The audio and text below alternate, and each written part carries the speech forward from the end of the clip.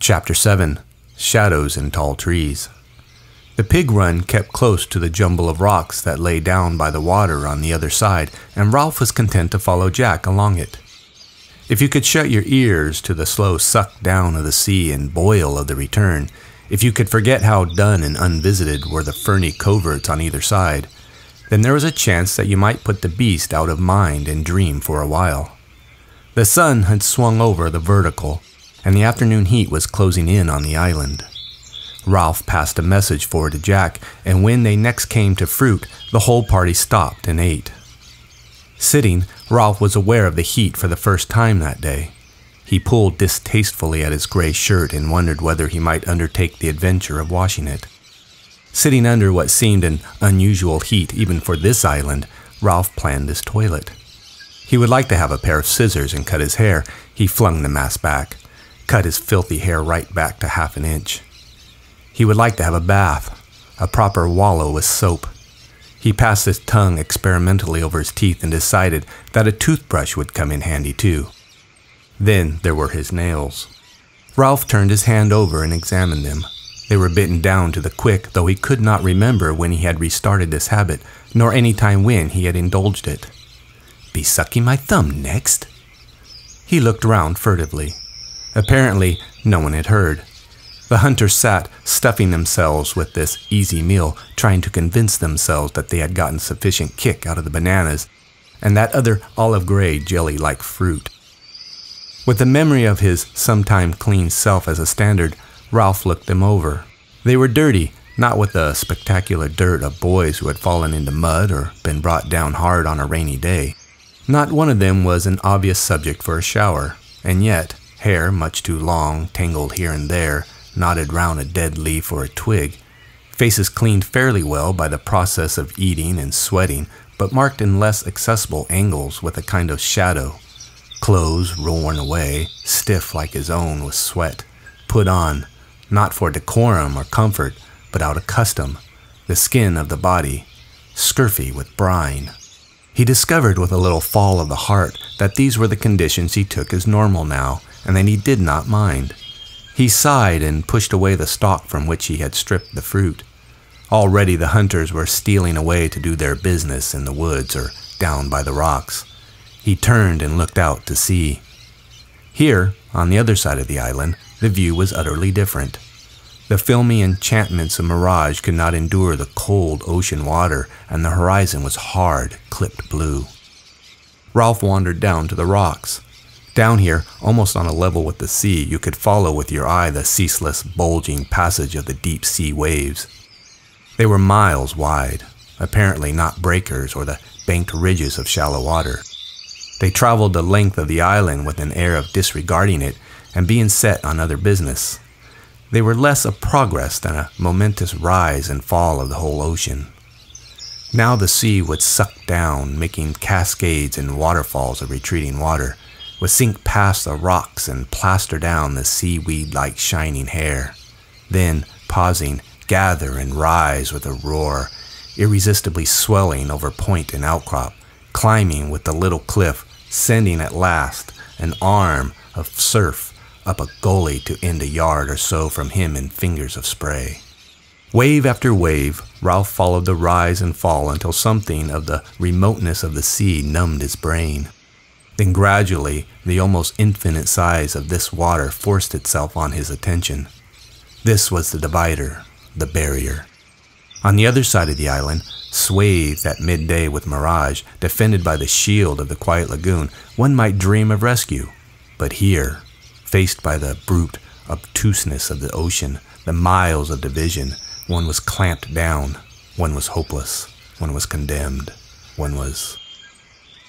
Simon was speaking almost in his ear. Ralph found that he had a rock painfully gripped in both hands, found his body arched, the muscles of his neck stiff, his mouth strained open.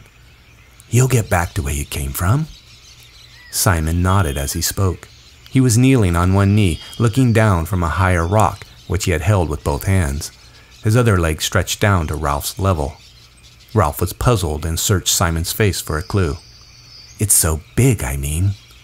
Simon nodded. "All the same, you'll get back all right. I think so, anyway." Some of the strain had gone from Ralph's body. He glanced at the sea and then smiled bitterly at Simon. "Got a ship in your pocket?" Simon grinned and shook his head. "How do you know then?" When Simon was still silent, Ralph said curtly, "You're batty." Simon shook his head violently till the coarse black hair flew backwards and forwards across his face. "No, I'm not. I just think you'll get back all right." For a moment nothing more was said, and then they suddenly smiled at each other. Roger called from the coverts, "Come and see." The ground was turned over near the pig run, and there were droppings that steamed. Jack bent down to them as though he loved them. "Ralph, we need meat, even if we are hunting the other thing." "If you mean going the right way, we'll hunt." They set off again, the hunters bunched a little by fear of the mentioned beast, while Jack quested ahead. They went more slowly than Ralph had bargained for, yet in a way he was glad to loiter, cradling his spear. Jack came up against some emergency of his craft, and soon the procession stopped. Ralph leaned against a tree, and at once the daydreams came swarming up. Jack was in charge of the hunt, and there would be time to get to the mountain. Once, following his father from Chatham to Devonport, they had lived in a cottage on the edge of the moors. In the succession of houses that Ralph had known, this one stood out with particular clarity because after that house he had been sent away to school. Mummy had still been with them, and Daddy had come home every day. Wild ponies came to the stone wall at the bottom of the garden, and it had snowed. Just behind the cottage there was a sort of shed, and you could lie up there watching the flakes swirl past. You could see the damp spot where each flake died, then you could mark the first flake that lay down without melting or watch the whole ground turn white. You could go indoors when you were cold and look out of the window, past the bright copper kettle and the plate with the little blue men. When you went to bed, there was a bowl of cornflakes with sugar and cream. And the books, they stood on the shelf by the bed, leaning together with always 2 or 3 laid flat on top because he had not bothered to put them back properly. They were dog-eared and scratched. There was the bright, shiny one about Topsy and Mopsy that he never read because it was about 2 girls. There was the one about the magician which he read with a kind of tied-down tear, skipping page 27 with the awful picture of the spider. There was a book about people who had dug things up, Egyptian things. There was the Boy's Book of Trains, the Boy's Book of Ships. Vividly they came before him. He could have reached up and touched them, could feel the weight and slow slide with which the Mammoth Book for Boys would come out and slither down. Everything was all right. Everything was good-humored and friendly. The bushes crashed ahead of them. Boys flung themselves wildly from the pig track and scrambled in the creepers, screaming. Ralph saw Jack nudged aside and fall. Then there was a creature bounding along the pig track toward him, with tusks gleaming and an intimidating grunt. Ralph found that he was able to measure the distance coldly and take aim. With the boar only 5 yards away, he flung the foolish wooden stick that he carried, saw it hit the great snout and hang there for a moment. The boar's note changed to a squeal and it swerved aside into the covert. The pig run filled with shouting boys again. Jack came running back and poked about in the undergrowth. "Through here!" "But he'd do us!" "Through here, I said!" The boar was floundering away from them. They found another pig run parallel to the first, and Jack raced away. Ralph was full of fright and apprehension and pride. "I hit him! The spear stuck in!" Now they came unexpectedly to an open space by the sea. Jack cast about on the bare rock and looked anxious. "He's gone." "I hit him," said Ralph again, "and the spear stuck in a bit." He felt the need of witnesses. "Didn't you see me?" Maurice nodded.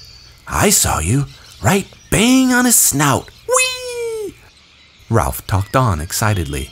"I hit him all right. The spear stuck in. I wounded him." He sunned himself in their new respect and felt that hunting was good after all. "I walloped him properly. That was the beast, I think." Jack came back. "That wasn't the beast, that was a boar." "I hit him." "Why didn't you grab him?" "I tried." Ralph's voice ran up. "But a boar?" Jack flushed suddenly. "You said he'd do us. What did you want to throw for? Why didn't you wait?" He held out his arm. "Look." He turned his left forearm for them all to see. On the outside was a rip. Not much, but bloody. He did that with his tusks. I couldn't get my spear down in time. Attention focused on Jack. That's a wound, said Simon, and you ought to suck it, like Berengaria. Jack sucked. I hit him, said Ralph indignantly. I hit him with my spear. I wounded him. He tried for their attention. He was coming along the path. I threw, like this. Robert snarled at him. Ralph entered into the play and everybody laughed. Presently, they were all jabbing at Robert, who made mock rushes. Jack shouted, "Make a ring!" The circle moved in and round. Robert squealed in mock terror, then in real pain. "Ow, stop it, you're hurting!" The butt end of a spear fell on his back as he blundered among them. "Hold him!" They got his arms and legs. Ralph, carried away by a sudden thick excitement, grabbed Eric's spear and jabbed at Robert with it. "Kill him! Kill him!" All at once, Robert was screaming and struggling with the strength of frenzy. Jack had him by the hair and was brandishing his knife. Behind him was Roger, fighting to get close. The chant rose ritually, as at the last moment of a dance or a hunt. "Kill the pig! Cut his throat! Kill the pig! Bash him in!" Ralph, too, was fighting to get near, to get a handful of that brown, vulnerable flesh. The desire to squeeze and hurt was overmastering. Jack's arm came down. The heaving circle cheered and made pig-dying noises. Then they lay quiet, panting, listening to Robert's frightened snivels. He wiped his face with a dirty arm and made an effort to retrieve his status. "Oh, my bum!" He rubbed his rump ruefully. Jack rolled over. "That was a good game." "Just a game," said Ralph uneasily. "I got badly hurt at a rugger once." "We ought to have a drum," said Maurice. "Then we could do it properly." Ralph looked at him. "How properly?" "I don't know. You want a fire, I think, and a drum, and you could keep time to the drum." "You want a pig," said Roger, "like a real hunt." "Or someone to pretend," said Jack. "You could get someone to dress up as a pig, and then he could act, pretend to knock me over and all that." "You want a real pig," said Robert, still caressing his rump, "because you've got to kill him." "Use a little in," said Jack, and everybody laughed.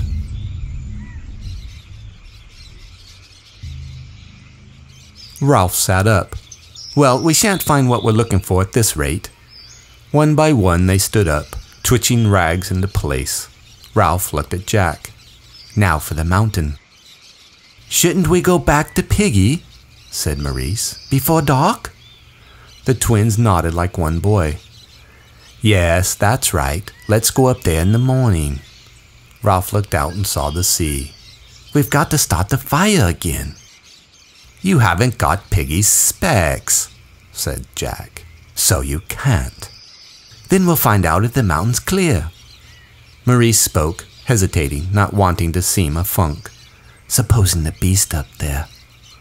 Jack brandished his spear. "We'll kill it."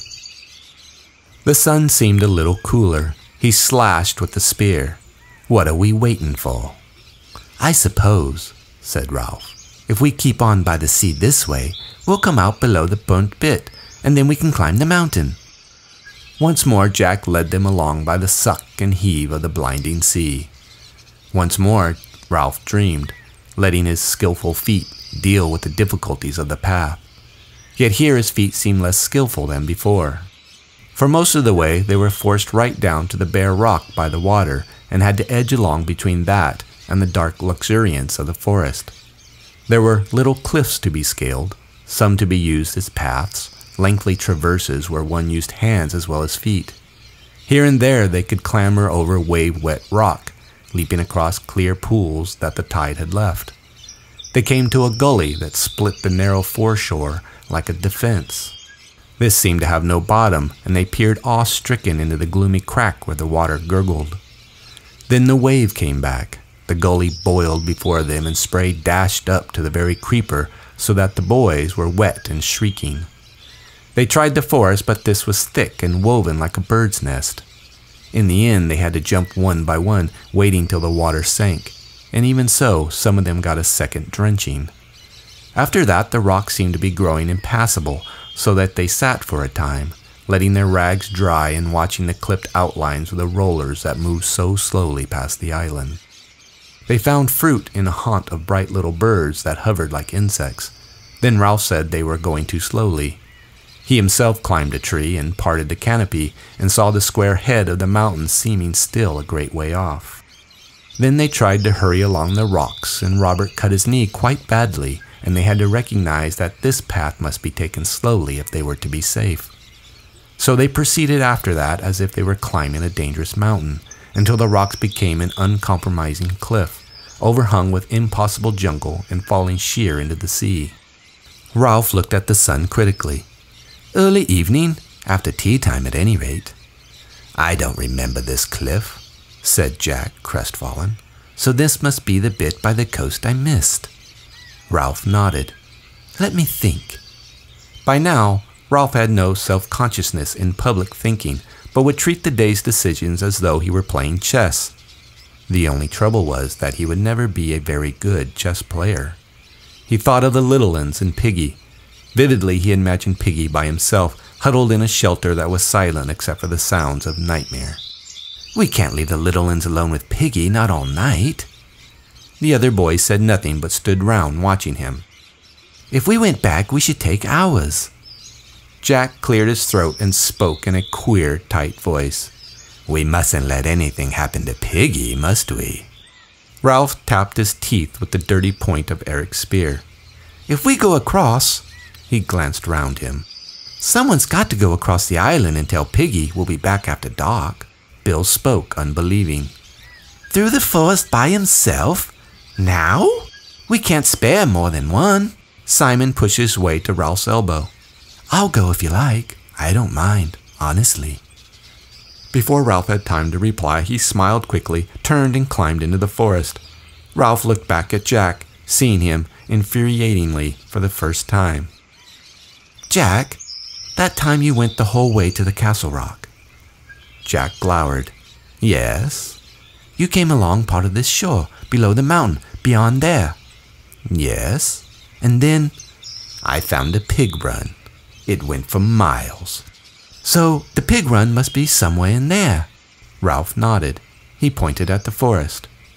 Everybody agreed sagely. "All right then, we'll smash our way through till we find the pig run." He took a step and halted. "Wait a minute though. Where does the pig run go to?" "The mountain," said Jack. "I told you." He sneered. "Don't you want to go to the mountain?" Ralph sighed, sensing the rising antagonism, understanding that this was how Jack felt as soon as he ceased to lead. "I was thinking of the light. We'll be stumbling about." "We were going to look for the beast." "There won't be enough light." "I don't mind going," said Jack hotly. "I'll go when we get there. Won't you? Would you rather go back to the shelters and tell Piggy?" Now it was Ralph's turn to flush, but he spoke despairingly, out of the new understanding that Piggy had given him. "Why do you hate me?" The voice stirred uneasily as though something indecent had been said. The silence lengthened. Ralph, still hot and hurt, turned away first. "Come on." He led the way and set himself, as by right, to hack at the tangles. Jack brought up the rear, displaced and brooding. The pig track was a dark tunnel, for the sun was sliding quickly toward the edge of the world, and in the forest shadows were never far to seek. The track was broad and beaten, and they ran along at a swift trot. Then the roof of leaves broke up, and they halted, breathing quickly, looking at the few stars that pricked around the head of the mountain. "There you are." The boys peered at each other doubtfully. Ralph made a decision. "We'll go straight across to the platform and climb tomorrow." They murmured agreement, but Jack was standing by his shoulder. "If you're frightened, of course." Ralph turned on him. "Who went first to the Castle Rock?" "I went too, and that was daylight." "All right, who wants to climb the mountain now?" Silence was the only answer. "Sam and Eric, what about you?" "We ought to go and tell Piggy." "Yes, tell Piggy that." "But Simon went." "We ought to tell Piggy in case—" "Robert? Bill?" They were going straight back to the platform now. Not, of course, that they were afraid, but tired. Ralph turned back to Jack. You see? I'm going up the mountain." The words came from Jack viciously as though they were a curse. He looked at Ralph, his thin body tensed, his spear held as if he threatened him. "I'm going up the mountain to look for the beast. Now." Then the supreme sting, the casual bitter word, "Coming." At that word, the other boys forgot their urge to be gone and turned back to sample this fresh rub of two spirits in the dark. The word was too good, too bitter, too successfully daunting to be repeated. It took Ralph at low water when his nerve was relaxed for the return to the shelter and the still friendly waters of the lagoon. "I don't mind." Astonished, he heard his voice come out, cool and casual, so that the bitterness of Jack's taunt felt powerless. "If you don't mind, of course." "Oh, not at all." Jack took a step. "Well then." Side by side, watched by silent boys, the two started up the mountain. Ralph stopped. "We're silly. Why should only two go? If we find anything, two won't be enough." There came the sound of boys scuttling away. Astonishingly, a dark figure moved against the tide. "Roger?" "Yes." "That's three then." Once more they set out to climb the slope of the mountain. The darkness seemed to flow round them like a tide. Jack, who had said nothing, began to choke and cough, and a gust of wind set all three spluttering. Ralph's eyes were blinded with tears. "Ashes! We're on the edge of the bunt patch." Their footsteps and the occasional breeze were stirring up small devils of dust. Now that they stopped again, Ralph had time while he coughed to remember how silly they were. If there was no beast, and almost certainly there was no beast, in that case well and good, but if there was something waiting on top of the mountain, what was the use of the three of them, handicapped by the darkness and carrying only sticks? "We're being fools." Out of the darkness came the answer. "Windy." Irritably, Ralph shook himself. This was all Jack's fault. "Course I am, but we're still being fools." "If you don't want to go on," said the voice sarcastically, "I'll go up by myself." Ralph heard the mockery and hated Jack. The sting of ashes in his eyes, tiredness, fear, enraged him. "Go on then, we'll wait here." There was silence. "Why don't you go? Are you frightened?" A stain in the darkness, a stain that was Jack, detached itself and began to draw away. "All right. So long." The stain vanished. Another took its place. Ralph felt his knee against something hard and rocked a charred trunk that was edgy to the touch. He felt the sharp cinders that had been bark push against the back of his knee and knew that Roger had sat down. He felt with his hands and lowered himself beside Roger while the trunk rocked among invisible ashes. Roger, uncommunicative by nature, said nothing. He offered no opinion on the beast, nor told Ralph why he had chosen to come on this mad expedition. He simply sat and rocked the trunk gently. Ralph noticed a rapid and infuriating tapping noise and realized that Roger was banging his silly wooden stick against something. So they sat, the rocking, tapping, imperious Roger and Ralph, fuming. Round them the closed sky was loaded with stars, save where the mountain punched up a hole of blackness. There was a slithering noise high above them, the sound of someone taking giant and dangerous strides on rock or ash. Then Jack found them and was shivering and croaking in a voice they could just recognize as his. "I saw a thing on top." They heard him blunder against the trunk, which rocked violently. They lay silent for a moment, then muttered, "Keep a good lookout. It may be following." A shower of ash pattered round them. Jack sat up. "I saw a thing bulge on the mountain." "You only imagined it," said Ralph shakily. "Because nothing would bulge, not any sort of creature." Roger spoke. They jumped, for they had forgotten him. "A frog?" Jack giggled and shuddered. Some frog. There was a noise, too, and a kind of plop noise. Then the thing bulged. Ralph surprised himself, not so much by the quality of his voice, which was even, but by the bravado of his intention. "We'll go and look."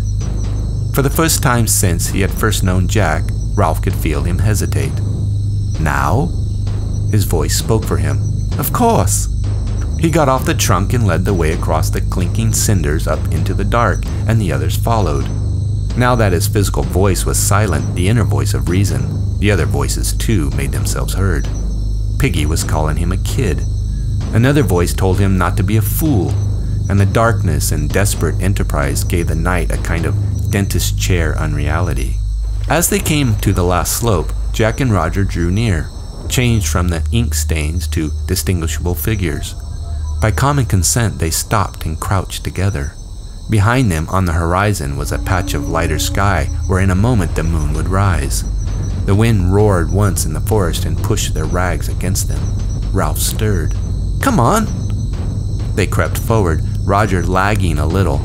Jack and Ralph turned the shoulder of the mountain together. The glittering lengths of the lagoon lay below them, and beyond that a long white smudge that was the reef. Roger joined them. Jack whispered, "Let's creep forward on hands and knees. Maybe it's asleep." Roger and Ralph moved on, this time leaving Jack in the rear, for all his brave words. They came to the flat top where the rock was hard to hands and knees, a creature that bulged. Ralph put his hand in the cold, soft ashes of the fire and smothered a cry. His hand and shoulder were twitching from the unlooked-for contact. Green lights of nausea appeared for a moment and ate into the darkness. Roger lay behind him, and Jack's mouth was at his ear. "Over there, where there used to be a gap in the rock, a sort of hump. See?" Ashes blew into Ralph's face from the dead fire.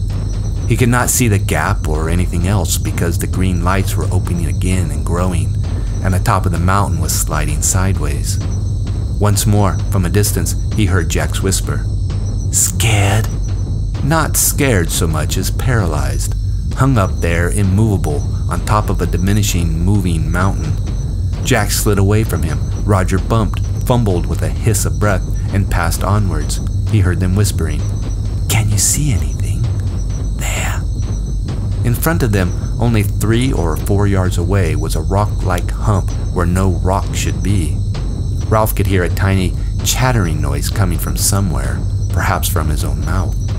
He bound himself together with his will, fused his fear and loathing into a hatred, and stood up. He took 2 leaden steps forward. Behind them, the sliver of moon had drawn clear of the horizon. Before them, something like a great ape was sitting asleep with its head between its knees. Then the wind roared in the forest. There was confusion in the darkness, and the creature lifted its head, holding toward them the ruin of a face. Ralph found himself taking giant strides among the ashes, heard other creatures crying out and leaping, and dared the impossible on the dark slope. Presently the mountain was deserted, save for the 3 abandoned sticks and the thing that bowed.